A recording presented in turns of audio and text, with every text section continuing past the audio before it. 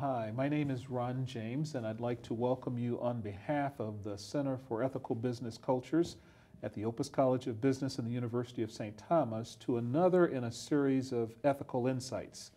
Today, our guest in the studio is Jules Polonetsky. Jules is the executive director and co-chair of an organization that focuses on privacy and how data is consumed. He's in town to keynote a special conference that the center is hosting looking at big data and privacy. Jules, welcome. We're glad you're here today. Thank you. Exciting to be here. Beautiful town, and the center's doing some really exciting work. Thanks so much. Well, maybe we can start with the basics. Can you tell us a little bit about what is big data, please? You know, it depends who you ask. To researchers and scientists, big data means lots of data. People talk about the 3 V's, velocity and new abilities to process and use algorithms that'll yield insights. But to some privacy advocates, big data means big dangers. Data being used to discriminate, to enhance biases, to keep people from certain benefits, or maybe just to market to them in some aggressive way that is unappealing.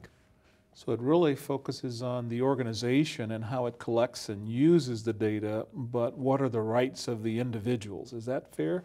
You know, we've always had a lot of data, right? And certainly today with social media data about us out there, with the Internet of Things, all the technology we use leaving a trail, with giant data centers that can manage more data than ever, with app developers who can have 20 million users all of a sudden, but could have access to your contacts, your location.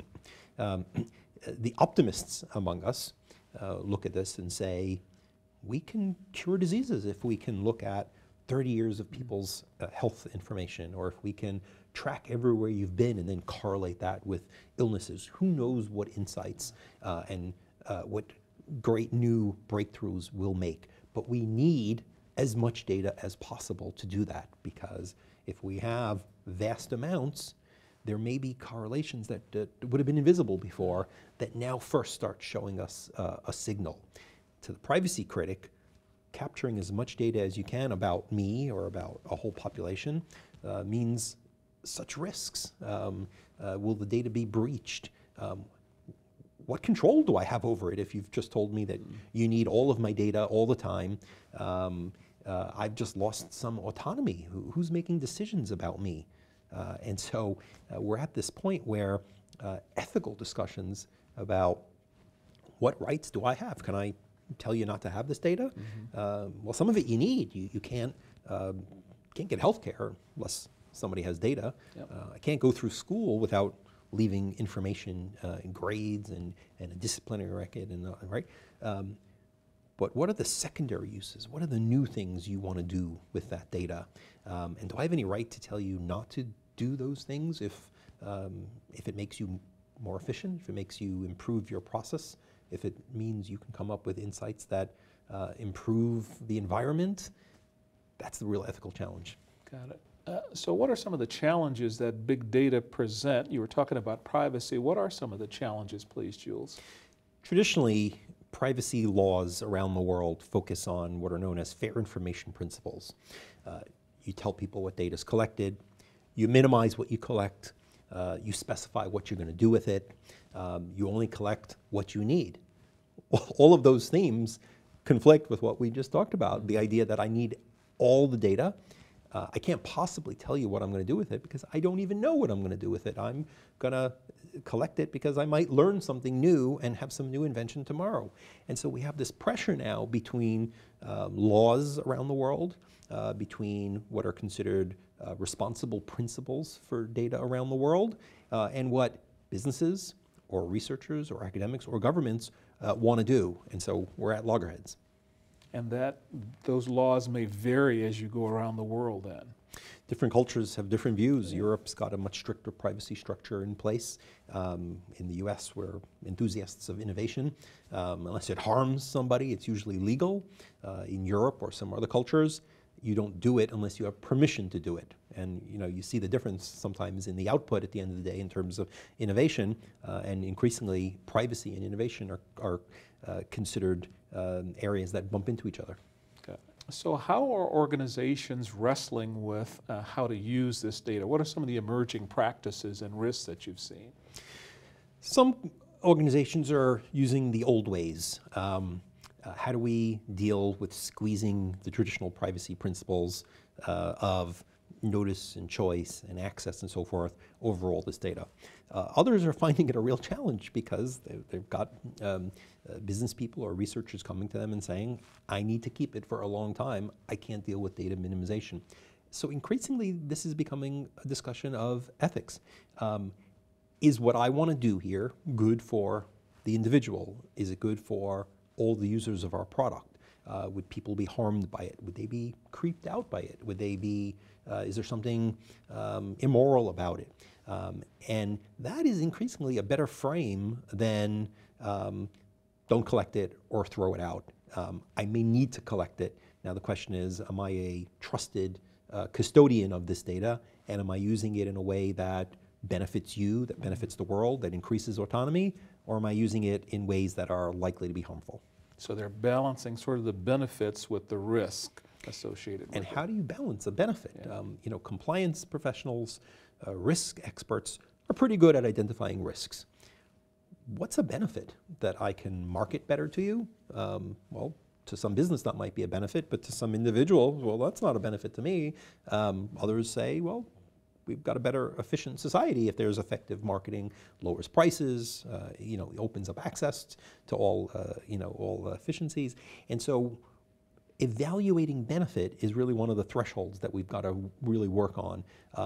What does it mean to assess a benefit? And then how do I do a benefit risk analysis? Yes. We've seen this in other areas, but it's somewhat new to the privacy equation. Yes. Okay, Jules, you were talking about this tension between sort of the organizational and benefits that they see, but how does it benefit the individual, and what are the clashes with the individual's rights? Who gets to decide what are the rules of engagement? That's the million-dollar question. In some countries, regulators say we get to decide whether or not it's okay to use data in some manner. In many companies, we see models like a chief privacy officer, a chief ethics officer, a regulatory person. You can imagine the chief marketing officer perhaps having a different view as to whether some use of data is really good for the world than perhaps a chief risk officer. And so companies are trying to figure out, how do I set up a model, perhaps something akin to what the academic world has used, where we've got institutional review boards who assess, is this an experiment that's going to harm people? Do you have to get consent? What are the, who are the viewpoints that should be involved in making this decision? And so we're increasingly seeing companies thinking about setting up panels. Google now in Europe has a mandate from the Supreme Court in Europe to delete information that people don't like. And they've put up an outside panel that it's going to provide advice and expertise, and they've got academics, and they've got experts of various sorts. How can a company make sure that it's got an appropriate sounding board? Is it a more powerful chief privacy officer? What should those shapes look like? That's one of the important challenges, I think, as privacy and ethical review and social responsibility start to converge. Okay. Well, Jules, what advice, counsel would you give an organization that's wrestling with this dilemma, these tensions? For a very long time, companies dealt with privacy by giving it to their legal counsel and asking him or her to write a privacy policy, and then they moved on. Today, data is a core business asset. Your customer relationship is a strategic part of your company's future, and data is part of that.